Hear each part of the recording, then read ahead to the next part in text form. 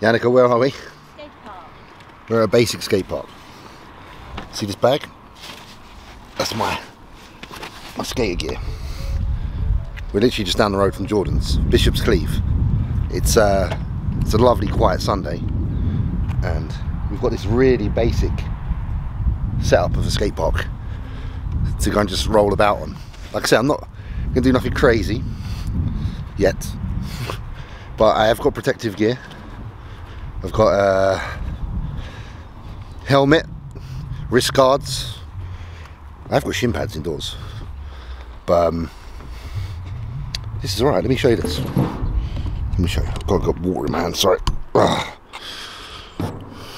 Bear with me. Microphone's going to go a bit quiet because I'm turning you around. I can't bother to turn the mic around. So, got a little coping.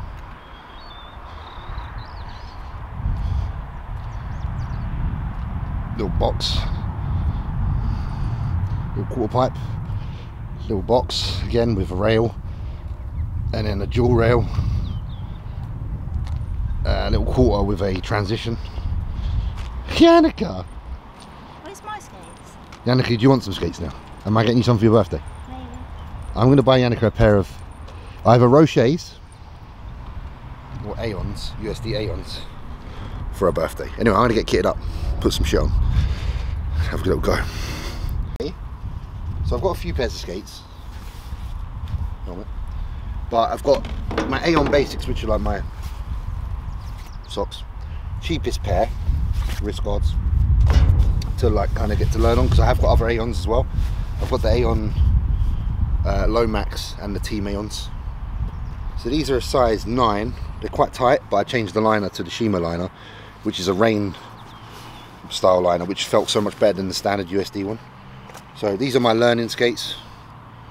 I haven't skated since last year, since that little video of me in the local park to me. So who knows how this is going to go. Is it wise to leave this close to the show? Not if you're worried about your abilities and if you've never done it before. But I have done this before. I used to do it a lot, and I don't plan on doing anything silly. Literally, I just plan on, you know, like how some of you like going out for a bike ride. It's the same thing. I used to skate every day and skate around and basically just go everywhere. That was my way of getting around. So no different than getting on a bike, as long as I don't do no silly tricks, because obviously there is stuff that can be done that is silly. So I've got to train back today as well now. So this is after meal 2, so this is like a bit of activity. Yeah, dead quiet. This is lovely. This is all you need. It's a nice, this is the kind of temperature that I used to like when it was like a skate day. Not too sunny, because what happens if it's a really sunny day, you see these ramps of metal, they burn and they literally take the skin off. So if the sun's bright and it's a hot day, you will literally like score yourself on the ramps. So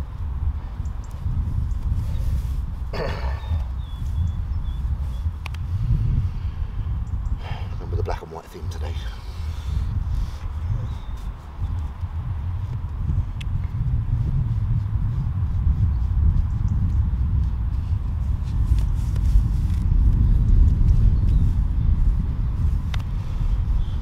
Always, before you skate as well, you should do a little check with your bolts.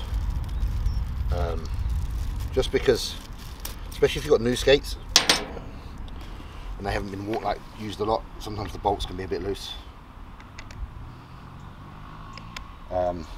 If they've got a UFS frame, which these don't because they're all built in, the bolts in here you should definitely try and tighten. I know this is weird because it's like you know me as the bodybuilder, but this skate, okay, so this skate, the whole boot and the chassis, the frame, are all one piece. And the reason that is so that you can get these wheels as close to possible to your foot, so you ride the lowest possible. You'll notice there's like no space between the wheels. And that's done because basically the way they've managed to do it is they've managed to keep the wheels really tight, but then keep a nice good space in the middle. And if you look at the frame here, this little bump, that protects the wheel from catching on a coping or a edge.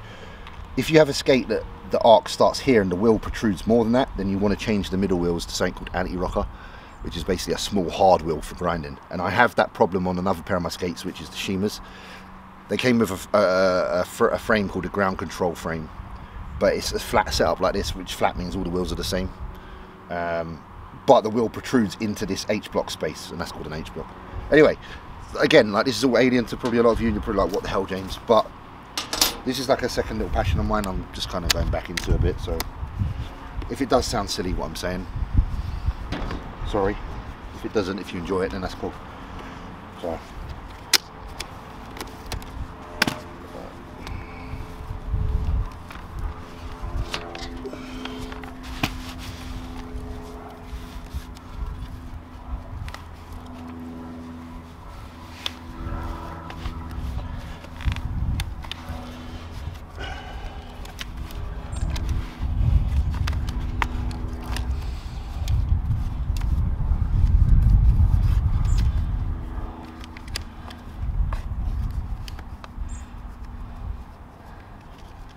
I'm not very good at tying laces.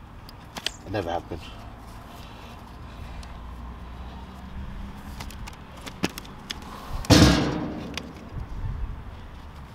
Ever since I was a young boy. So I want to get this bit quite tight. This is what holds your foot down.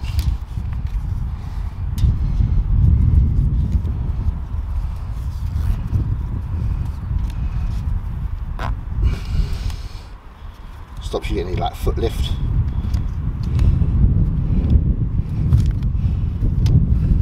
Just want to be pretty tight with that.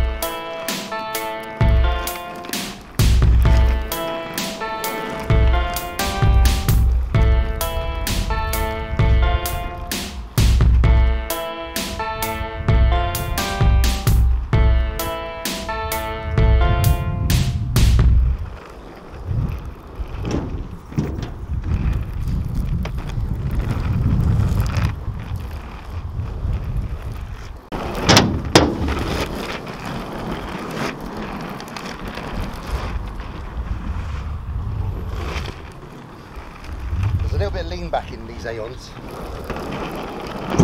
Like I say, the skate I last skated was my last skate that I skated was a Razor Shima, pretty much. And all skates are made differently. Some have like a forward lean, some have a back lean, depending on how the boot's made. These feel very, you'll notice when I go around the corner, I look like I'm going to tilt backwards. So inside the boot, it'll be dead flat. There's no lift. And the shock absorber is probably quite a small one, therefore there's no kind of incline on the hill. So when I'm skating, I'm having to like counter it by leaning forward. Whereas with a hill elevated, you have to counter it by sitting down. But what you notice as well, like being so much heavier than I was when I used to skate, because primarily my main skating years were like 2000. Yeah, like when 50 dropped, Get Rich or Die Trying was like when I started getting to the end of my skating. So that's like 2003. So it's nearly 20 years ago. And I would have weighed, shit man, I would have weighed like what, 11 stone, 13 stone, 11 stone, 12 stone tops. So, you know, 275 pounds now.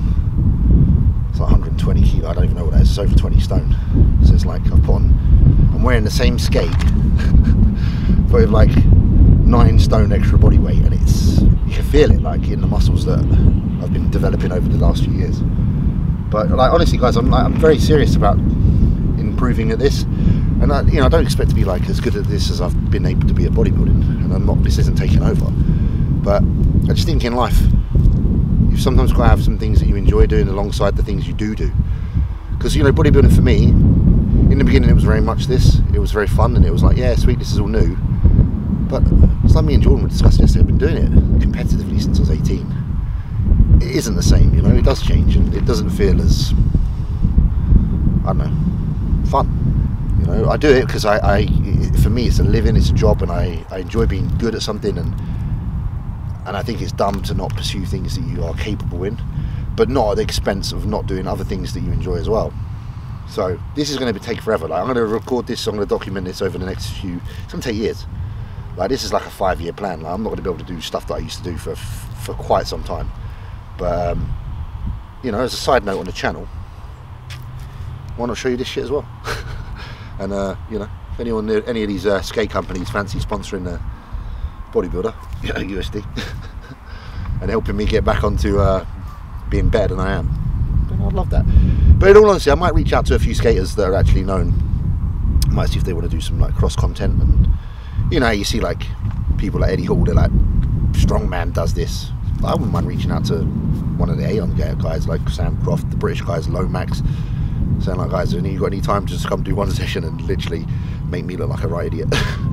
We'll see. Yeah, and I'll do a little bit more of just going around wearing in the boot, because one of the first things you just need to consider as well before you even try loads of drastic flips and tricks is obviously you've got to get the boot to wear into your feet, because there's a liner in there that's kind of shaped to be stock, and your feet aren't stock. Everyone's feet are different, and my feet are very, very wide. Like, I'm technically actually smaller than a size 9 in length, but I have to wear I could even wear a 10 because of the thickness and the height of my foot, the step.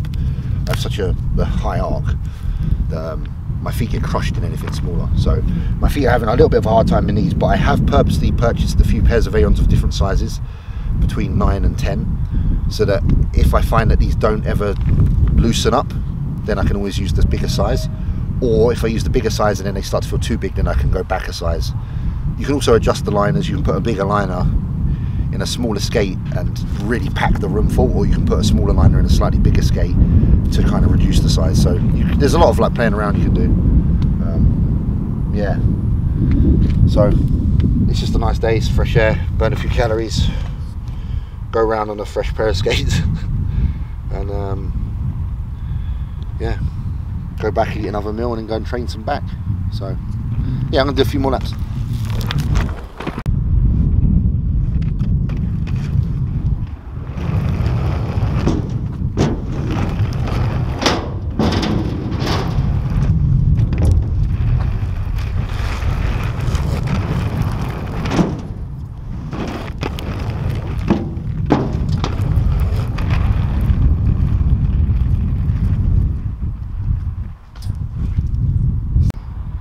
See that, did you? It wasn't a bad fall. It was soft. But that You literally laid down. These are a brand new pair of skates. I literally just put my sole plate on there. And he stopped. And no, it slid. I was like, wow, it's because I've heard these are quite slow at grinding. And I put it on there and it literally just went. But these are very good because oh shit. Look what's happened. Look who's got the skates on.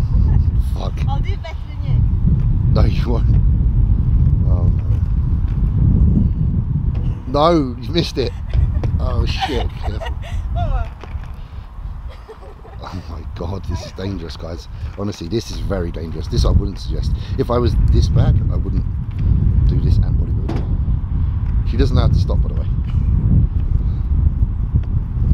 Why does it roll without me? Because the ABEC 9, they're like proper rapid. It's like a grind. Careful, man. Donk. No, you can't go up there. Janicke, what are you trying to do? I need my size. Yeah, listen, these are a size 9. She's probably a size 6. And then turn sharp to the right if you want to stop. Okay, maybe not.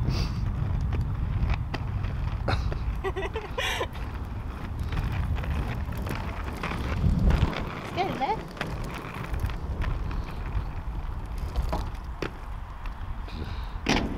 She's desperate to do that.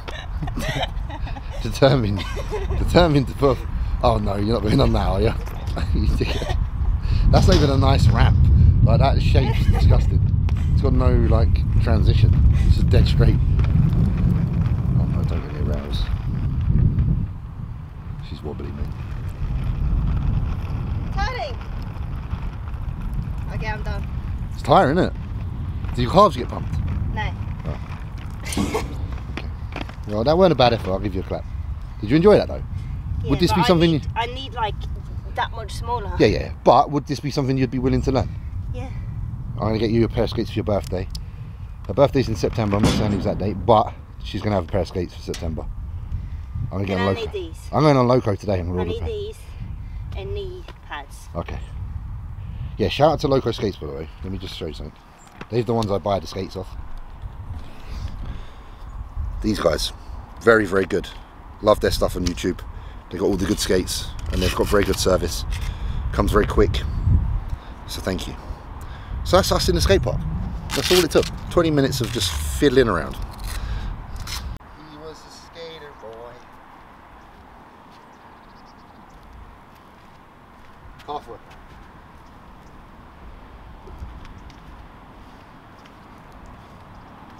Tesco time.